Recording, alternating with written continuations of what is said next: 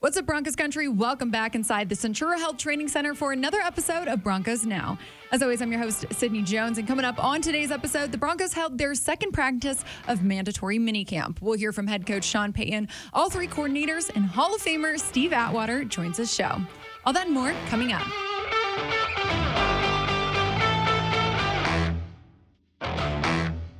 The Broncos were back on the field Wednesday for their second practice of mandatory minicamp. On Thursday will be their last one before the players hit the road for their summer break. And head coach Sean Payton talked today about what the focus was at practice on Wednesday. So one more day tomorrow, and then we break.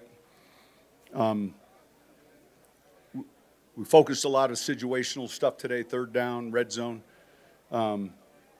Obviously, gets a little chippy, and I liked how we responded and got through the workout. The message is, look, we got to understand what we're trying to accomplish as a team, and it's always the challenge for the O&D linemen, and so then we also have to be able to understand discipline-wise how to get to the edge but not cross the line, and so.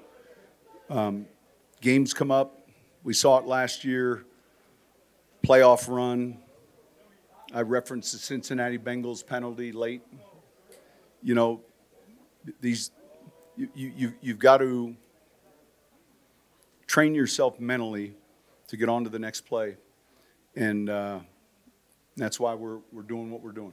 We also heard from defensive coordinator Vance Joseph, and this was his first time speaking to the media since being hired this offseason. And he talked about why returning to Denver was the best fit for him. Sean's been great, obviously.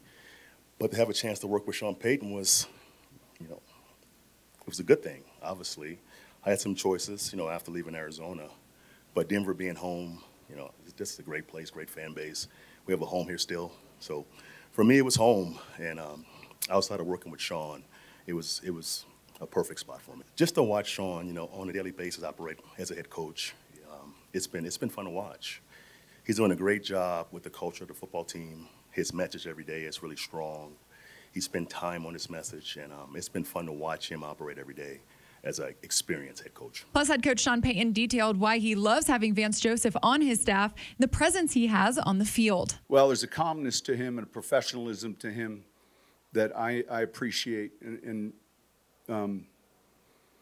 we always found a way to shake each other's hand after a game or talk to each other. I just think that there's a poise and a credibility when he presents that's impressive. I think he's an extremely good communicator, and I think he's an extremely good leader. And I think I was fortunate, and look, it never gets mentioned, but dating back to even 2006 when I first became a head coach, of understanding the importance of hiring the right staff, and I think we've been able to do that. We've got guys that are teachers, we've got young, we've got old, a lot of different former experience, but I think with Vance, though, there is that calmness with him.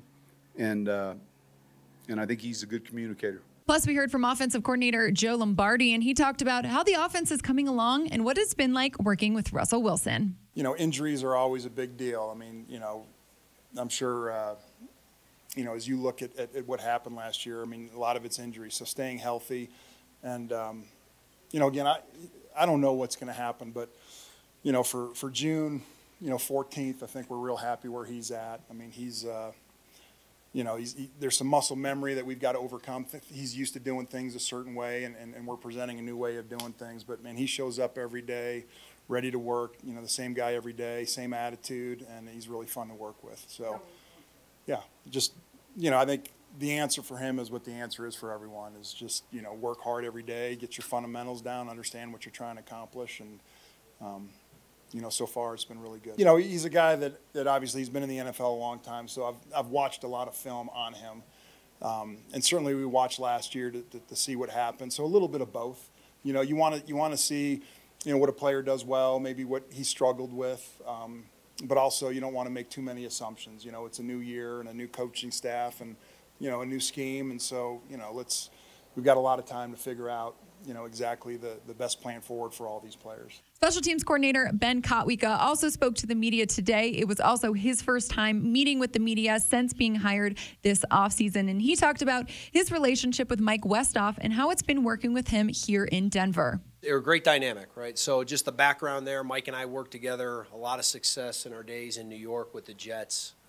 He's been doing it for such a long time, and he's been a great mentor and friend. So you have Mike on that side of the spectrum, who's been doing it for 30-plus years, and then you got Coach Banjo, who's been doing it for about 3 weeks. So I'm somewhere in the middle, and that dynamic's been excellent. So everybody brings a little bit of things that are different to the table, and so far so good. So common language, and it's been a really good discussion as far as making our unit better. Now joining me here inside the Broncos podcast studio to take a look at today's news is the Hall of Famer, Mr. Steve Atwater. Steve, such a pleasure to have you on the show today. Sid, I'm glad to be here. It's always so fun when you're here, Steve. Another day of minicamp practice in the books. I want to get your thoughts on what you've thought of practice the past couple of days, and is there anyone that's kind of stood out to you? Yeah, well, man, the thing that stands out to me more than anything is how fast everybody is moving at this stage of the game. You think they'd be doing jog throughs, but they're like full speed. Right. And I love that. I love that because, as we know, the game isn't played at half speed. The other team's going to come in there, they're going to be full speed. And the more times you can mimic that in practice, the better you're going to get. And plus, they're getting in great shape. The guys seem like they're on the same page. The quarterbacks are throwing passes right at the edge, and the guys are tiptoeing, catching it right on their fingertips. And I don't know, it's the part of football that I love. When you can slow it down and you can see those small intricacies of the game. Definitely. And I've noticed that. But yeah, a lot of attention to detail. Sean Payton is a very detail-oriented coach, and you can see that by the way that the guys are practicing. 100%. Yes, Steve, there's been a main focus the past couple weeks on situational football. Coach has talked about that a lot. Different players have talked about that, these different end-of-half, end-of-game situations. Coach said on Wednesday that they practice, third down situations and red zone situations. For you as a player, Steve, do you like working on those type of things, so in depth at, this point of the season, the off season? Oh, 100%. I love working on those situations because those are the situations when you get a chance to make a play that's going to change the outcome of the game. And the more you work on them, the more it's like you get that muscle memory. You kind of know what's going to happen. You see a motion coming from one side, and you're like, okay, I know exactly what's going to happen on this play, and you're able to make the right decisions because you've been through it so many times. And I love it that they're doing it this early in camp. They're getting an opportunity to see what the coaches are thinking, and the coaches will get a chance to see, hey, which of these guys is picking up this defense and knows what they're doing. That's a huge thing. Sean Payton has said it about every press conference that first off, you got to know what you're doing, and definitely that's super important. Yeah, it was the first time we heard from defensive coordinator Vance Joseph today as well. Yes. It was great to hear from him. He sounds really happy to be back here in Denver. For you, Steve, what are you most looking forward to, I guess, from this defense, this season? I just think it's going to be an attacking defense. Vance Joseph's defenses have always been attacking. They've been aggressive. They've made plays. And Sean Payton said it perfectly that his demeanor is great, not only for the coaches, but for the players, to see him being calm and cool and knowing exactly what he's going to do in different situations, I think brings a sense of peace to the players, and that they know, hey, our coach knows what he's doing, and we just got to execute. It was cool to hear him talk about Justin Simmons and Kareem Jackson, Josie Jewell as well. He said he never stopped following their careers after he left here. Yeah, that is kind of odd how coaches can keep up with so many different players, but they do it too. The coaches, they watch film, they'll watch their film, and then they'll, oh man, let me take a look at this Denver game to see what was going on and see how these guys played, and they do that, and that's a very cool thing, and I think that helps forge the relationship between the players that have played for the coaches and the coaches, because at the end of the day, it's still about relationships and building bonds over the years. Well, Thursday is the last day of minicamp practice here. Before, the players and coaches, they had out for their summer break before the start of training camp. I know Coach Payton talked about a workout plan that he has for the players over that break. Steve, was that something you did when you were a player? Did you have different workout plans, throughout the month of July? Well, I didn't have different workout. Well, I guess they were different for different whatever days that they were. But yeah, my wife, she always knew that if we were on vacation or we were out of town, I had to find a place to work out because I couldn't get out of shape, especially this close to the season. It's still got another month and a half or so. But at this point, I'm in the best shape of my life, and I don't want to lose it. So I would imagine a lot of guys are in that same situation, except for some of the guys maybe coming back from injury. They're still trying to get stronger. Versus a lot of the other guys, I think, are in maintenance mode. We're trying to make sure that I stay in great shape and don't lose it. Yeah, I know a big focus this offseason, and specifically at the beginning of offseason, Coach, really for the first half of OTAs and that phase one of the offseason program, he was really focused on, running and lifting. So for the players to leave for a whole month, like you said, I mean, how important is it for them to stay in that football shape before training camp? Man, it's so important, and hopefully they realize that, and the coaches, like I said, they've emphasized it, that, hey, we're going to be in great shape. They're in great shape right now. But I have seen players come to training camp and not be in shape, and it's the most disappointing thing ever. But they know they're going to have I believe they're going to have a running test. And, guys that don't pass the running test, it's not good. It's not good because it tells the rest of your team that you haven't been doing what you should have been doing over this period of time. And it just, puts a little kink in the trust between the guys, and they'll have to build that up again in training camp. So hopefully everybody comes back. If they have a running test or a fitness test, they all pass it, and they can all just go to meetings feeling like, hey, we all were committed. We all did what we were supposed to do up to this point. Now let's get it going.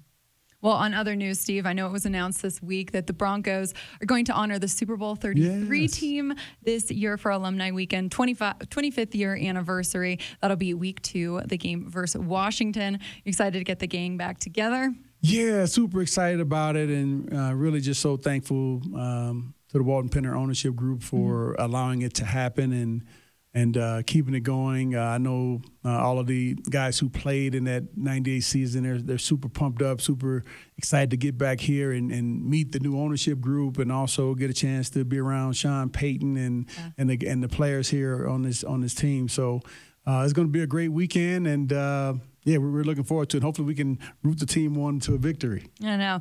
The team will also be honoring DeMarcus Ware and his induction to the Pro Football Hall of Fame that weekend, too. But, Steve, for those weekends for you guys, what are you most looking forward to? What's the best part about those weekends with everyone back together? Well, really just seeing everybody, and then obviously the stories that come. We're going to hear some tales and, about what certain guys did in games and that. And things you've never heard of before? I say, I don't remember being like that, but okay, if you say so, that's what it is. Right. There'll be a few tales being told on that weekend, but we're going to have a great time. That's funny. A couple of former teammates out here at practice today as well, John Elway and Carl Mecklenburg. Yeah, it was great. I didn't get a chance to say hi to them, but I talked to them, pretty regularly anyway. So they're 2 great guys, 2 legends, and I think. Sean Payton, he's made it clear that he wants the alumni around. Yeah, he wants them around. And, I'm sure it made Carl feel great because Carl, he wants to be he wants to have a relationship with this organization as well. So I've spoken to him. That's great. Several other guys, too. So I'm glad that they were out there and, just continuing to show the great tradition of this organization. Yeah. Well, it should be a fun one to finish out rookie minicamp. Should be a fun one to finish out minicamp here tomorrow. Steve, always a pleasure having you on, and we'll see you back here for training camp. All right. Thanks, Sid. Appreciate you. Well, that'll do it for today's episode of Broncos Now, Broncos Country. Thanks so much for tuning in. I'll meet you right back here on the Broncos Podcast Network and YouTube tomorrow for the final day of minicamp.